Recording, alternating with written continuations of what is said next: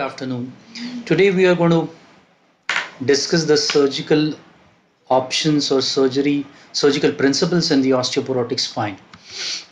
Now, the osteoporotic spine can present to you with just an instability, a neurodeficit, or a significantly associated kyphosis along with it.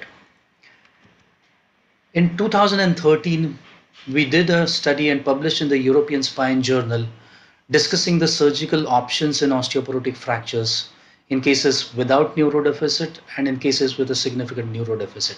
And as you can see, the options range from a plain simple vertebroplasty or a kyphoplasty to a moderately challenging procedure of a minimally invasive fixation addition to it, to a significant column reconstruction surgeries which involved an osteotomy to a mesh reconstruction of the anterior column or from a posterior surgery. So I'm going to take you through all the options that we can do surgically and the principles associated with and the issues that we faced along the line.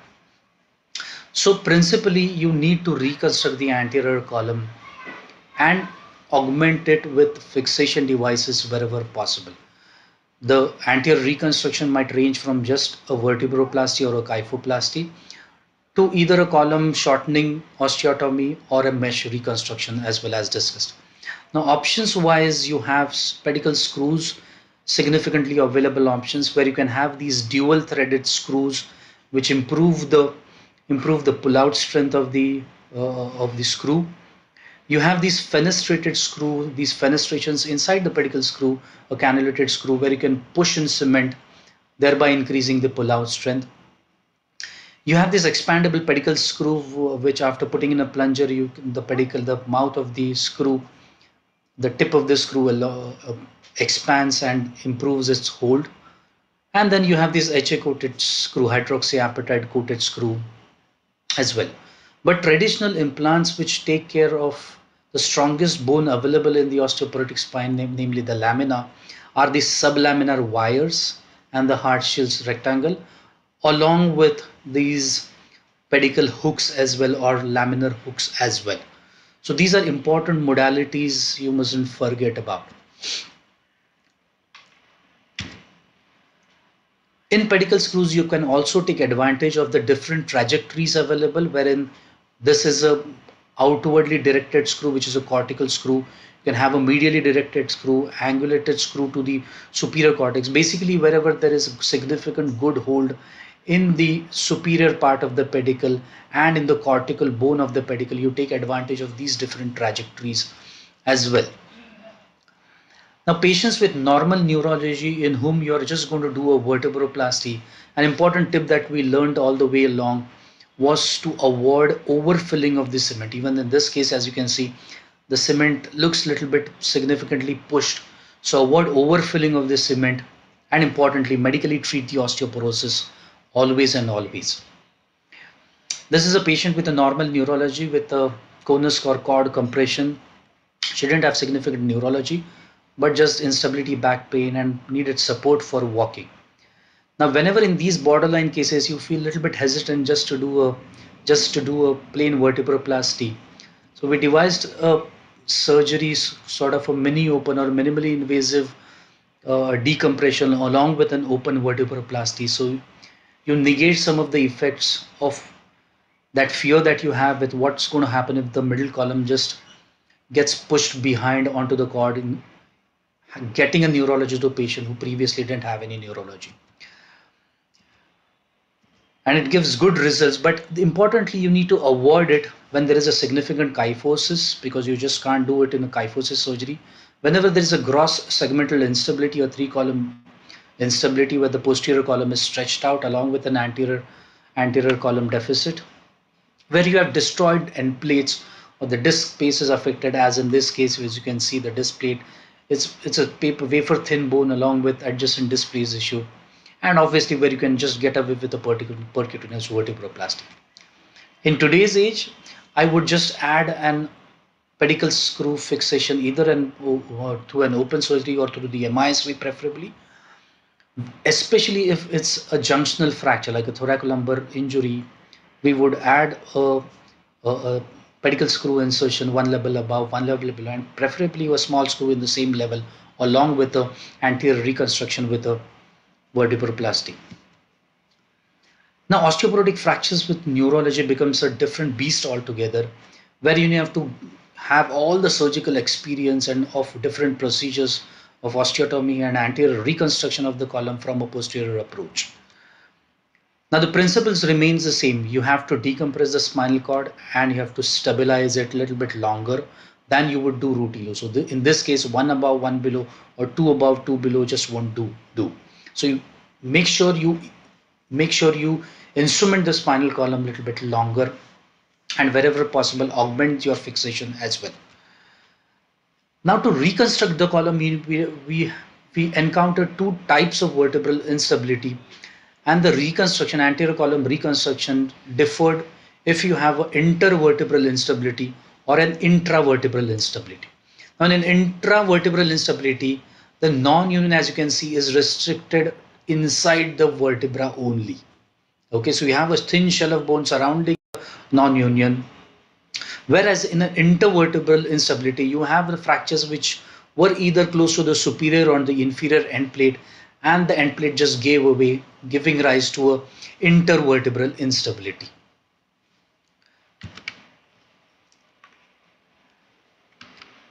So this is an intravertebral instability wherein the principle of reconstruction remains is to just fill the cavity either by a cement or any cage. A T-leaf cage also can be inserted into the cavity, or you just close the cavity surgically.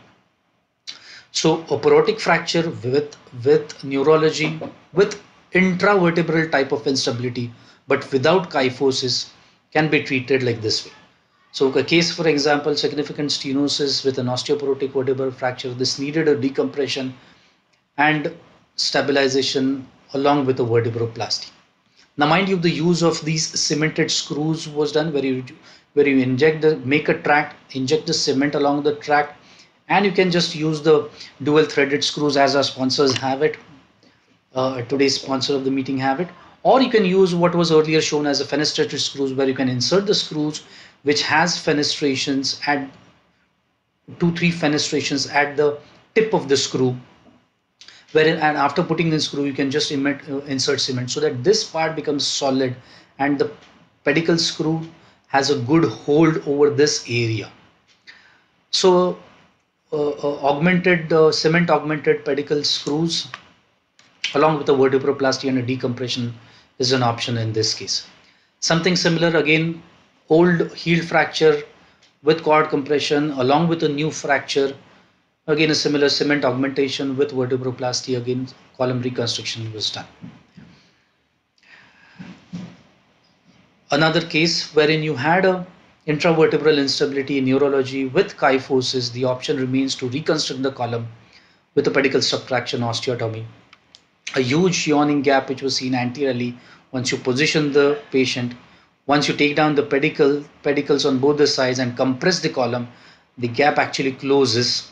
So either you can close in the gap, or you can fill in a bone graft or a titanium or a peak spacer inside, just like as you would do for a transforaminal lumbar interbody fusion surgery. Your T-leaf cage can be inserted into the gap.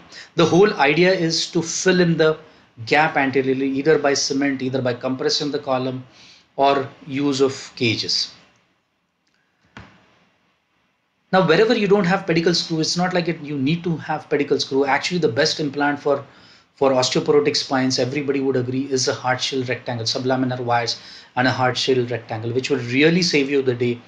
Wherein if the bone is significantly osteoporotic, your screws are just pulling out, it's like mushy bone, then you can take help of this sublaminar wire fixation along with hard shell rectangle as well. So you have a traditional option available as well, wherein your screws just won't give you that confidence of fixation. Now coming to the intervertebral instability, where the instability is very close to the disc space, or the fracture is very close to either the superior disc space or the inferior disc space.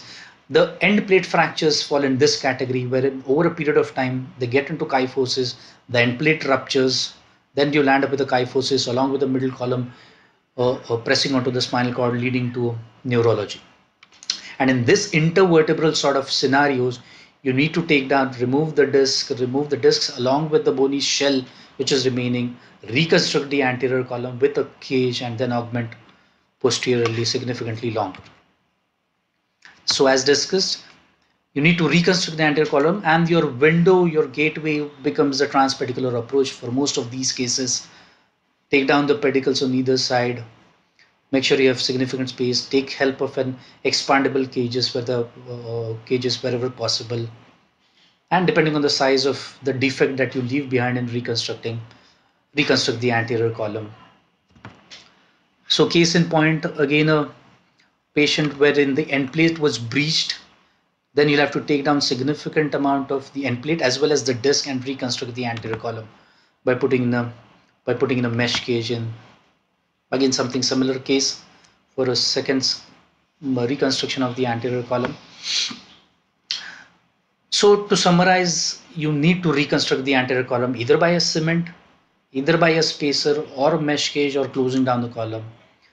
Have fixation modalities, either traditional hard shell rectangle or pedicle screws. Augment the pedicle screws. Use more than one modality of fixation or multiple fixation points when you are going to fix posteriorly.